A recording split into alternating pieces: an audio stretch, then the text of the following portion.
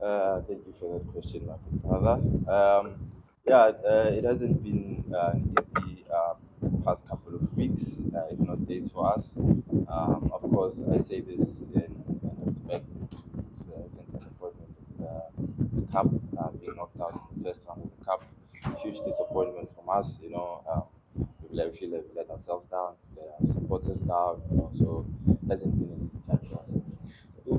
Talking about that, without even dwelling into the cup, what would you put your finger on to say that apart from missing opportunities, what is it that Kaiser Chiefs needs to go forward? And Nina, as players, apology, yes, we hear you, but fans are saying these players are not taking accountability. These players still get their salaries and get into their flashy cars and drive away and come back the next day training. Are players taking, let's just have a serious talk, are players taking responsibility for what is not happening at Kaiser Chiefs? When we talk about serious talk and honest conversations, you cannot rule out the fact that there are missed opportunities. I cannot stand here and say we are not playing to the best of our abilities, of which is would be I won't be an honest answer because we are. I feel we are. You look at our past results in the league, only consider one goal. So that speaks to a positive aspect in our game, which is defensively improved. And we just need to put the ball in the back of the net, convert our opportunities. And I'm not going to place that responsibility solely on our attackers. Also, as defenders, we need to contribute, the height that we have, the quality that we have in terms of converting our set pieces as well. So it's a team problem. It's a footballing problem that we are facing as a team, and we are continuously working on that day in day out.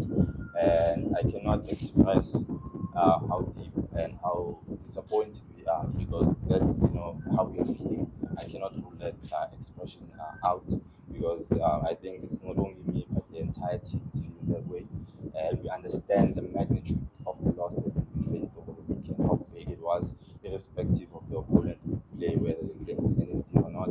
To us, it's a massive loss to the club, to the institution, to the supporters. Holistically, we understand, we should understand, and we are the first people to take accountability. And I say this with, as honest as I can say.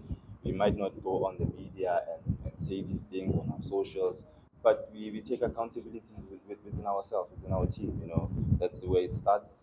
We need to be honest with ourselves as players. We need to tell each other the truth, and we've done that. The coaches have done that. The management have done that, and we are men here. We are young men. We have men who run households here, who are leaders in their own respect in their houses, and they can be honest with each other that we are not doing what we need to do for the club, and we need to improve on that. So we are taking accountability to answer your question. We are taking full responsibility of the situation that we're facing because at the end of the day, it's footballing problems. I don't want to say it's a management problem because they give us everything we need. So we just need to go out there and improve for ourselves first, for our families, and the supporters what we can do and deliver on results. Because now the question becomes, how do you guys get yourself out of the situation? Because it's really a tough situation. Yeah. It's a very difficult situation. It's a situation I think no big team wants to find themselves in. No player who plays for a big team wants to find themselves in. Firstly, so because I think each and every one of us comes from a different background within the club. We've faced different struggles within our footballing journey, which has enabled us to have a certain mindset to such difficult times. And I've faced such times before in my previous clubs, where I had to push through adversity, push through disappointments, failures, not achieving certain things that I needed to achieve within my career. So, it takes a certain level of mental strength and fortitude to push past these things, and once you are surrounded by people who share a similar mindset, we come together as a collective and we identify what kind of problems we are facing and we try and tackle them together as a team and be honest and have honest conversation like I've mentioned in the previous question. Have honest conversation with each other in terms of what we need to do, what we are not doing, and how we can improve on those things. So I think for us, like I said, we've identified that it's a footballing problem that we have, and we pitch, and that's what we're focusing on. We try not to dwell on things that are beyond our control, are beyond our scope. Control the controllables and go out there and just continue working and improving. Given you've played at Chiefs Galaxy, or where there is a bit of a clear game model, coming here, obviously, new environment. Do you feel um, you guys have found some sort of way of playing, game model, so to speak? Uh, yeah, when Coach Kevin Johnson came in, he clearly showed us how he wants us to play. I don't think he has had enough time for me, in my opinion. Of course, it's subject to scrutiny in terms of applying what he really, really wants. Um, but as players, I think we are receiving it very well. And like I said, when you look at our league results ever since he's been here, how we've been playing, how structured we have become as a unit from the back going forward. And it's just those minor things that he's still tweaking, still working on, still trying to, instill in the guys. And it's a process for him as well as a coach, as a human being. He's part of a big institution of Kaizer Chiefs where it is expected, irrespective of the game model, irrespective of anything, we need to win games. And we understand that, but sometimes it's not how football works. It's trial and error and trying getting things right and trying to get his point across eventually in terms of what he really wants.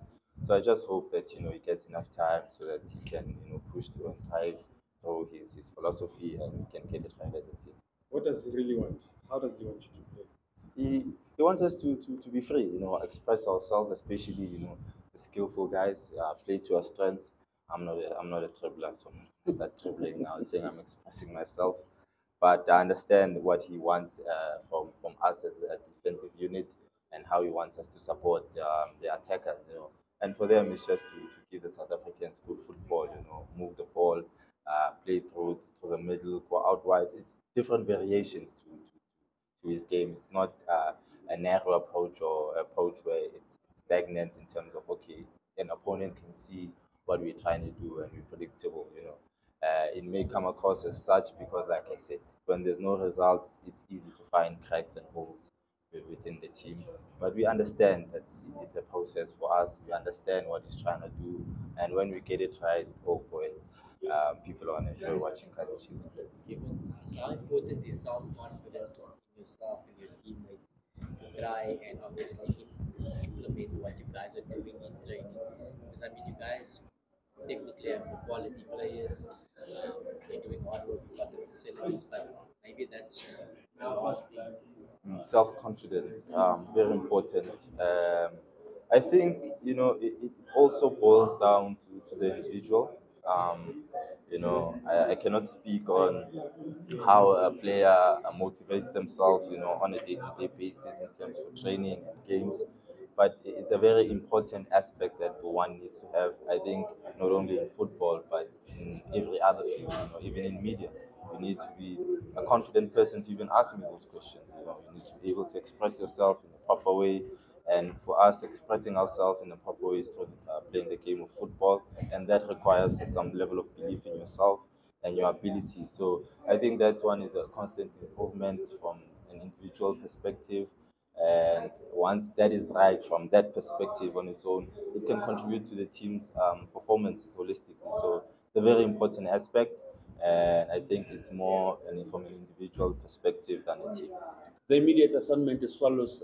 How are you prepared mentally, looking at the pressure that has come with the previous weeks, as you said? Yeah, that Swallows game coming up, very crucial game, big derby for the club.